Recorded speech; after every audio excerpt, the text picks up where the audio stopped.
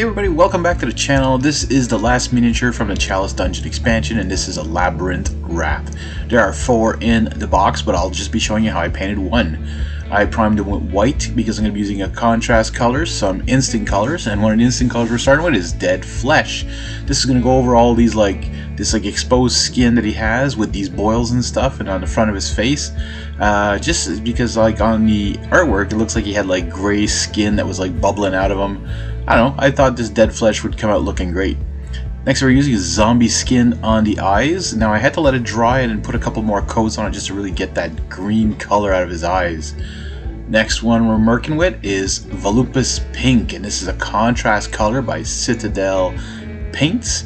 So if you like this for the mouth or tail and stuff like that on rats, I find that this gives a good base for a skin color that's got a pinkish hue to it.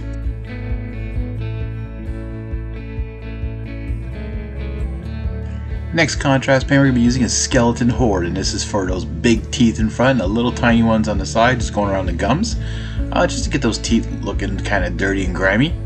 Next and also on the ribs that we're showing on the inside of his body there. Next we're doing his feet and the inside of the ears with some Dark Oath flesh. It does blend in a little bit with the final color we're putting on the skin, but I find that actually in the end it does show a lot better and looks really good.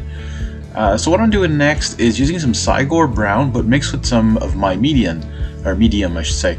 And like I said before, it is a shiny or a glossy, I think that's the color you want to say, or whatever the technical term is.